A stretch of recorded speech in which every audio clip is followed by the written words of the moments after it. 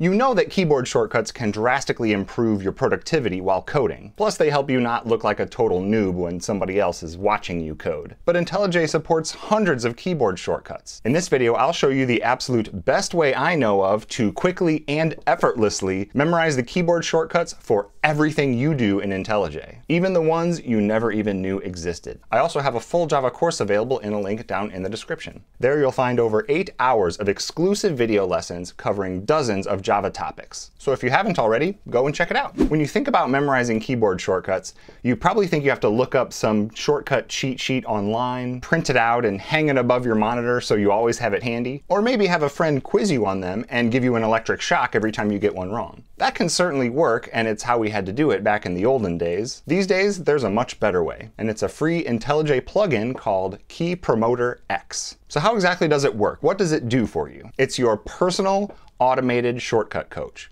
Let me show you what I mean. So let's say you wanted to rename this names variable, but you didn't know what the shortcut was for it, or maybe you didn't even know that there was a shortcut for that. So you try and figure out how to do that without a shortcut, and you end up, right-clicking and then going down to refactor and then up here to rename. But when you do that, suddenly out pops the magic of Key Promoter X. So what the plugin did is it presented us with this little notification. And what it's saying is, hey, dude, I noticed that you just renamed a variable by using the mouse and right-clicking and navigating through a bunch of menus like a caveman. You should know there's a shortcut for that, and it's Shift F6. Now, of course, you're not going to memorize everything after just one prompt, so it will continue to prompt you every time you perform some action manually that has a shortcut available that you can use. So if I try and do this again, I right-click, go to refactor and rename, and it pops up the same thing. It says there's a shortcut for that, it's Shift F6, and you've now missed it 2 times. It's kind of like a helpful and somewhat judgmental senior programmer sitting right next to you all the time. And Key Promoter X does this with just about everything. So let's say you run your program by clicking this play button here. It says, hey, there's a shortcut for that, it's Shift F10, or Control Shift F10 if you're on an older IntelliJ version. Anything you do at all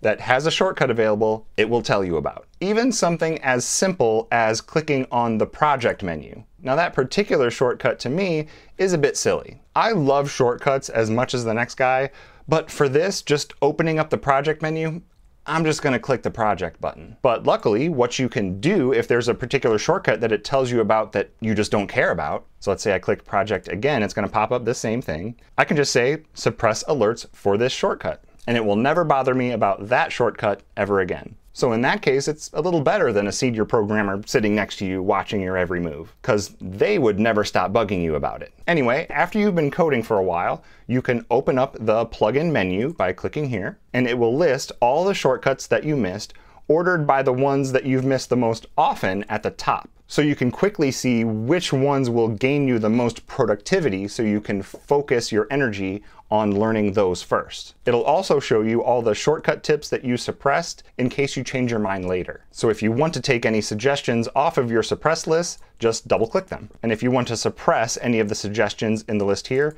just double click them as well. You can hit reset statistics here if you want to clear all of these for some reason. You can also snooze the shortcut notifications by just checking this box. So, maybe you have to present your code to someone else, and you don't want the pop-ups embarrassing you about your lack of shortcut knowledge in front of your colleagues, or maybe you just need a little break from the judgy shortcut coach. Either way, just remember to uncheck this box to re-enable the notifications once you're ready to get back into it. Now, if you don't know how to install plugins, it's super easy. You just go up to File and Settings, or yes, you can press Ctrl-Alt-S, and then click on Plugins. Be sure to have the Marketplace tab selected so you can search for any plugins you don't have installed, and then go ahead and search for Key Promoter X. And if you don't have it installed yet, there will be a green Install button here. Then once it's installed, click Restart to reopen IntelliJ with your brand new plugin up and operational. It's a dead simple plugin that's free, easy to install, easy to use, and makes it basically effortless to learn every single shortcut that you care about in IntelliJ. As always, if you enjoyed this video or you learned something,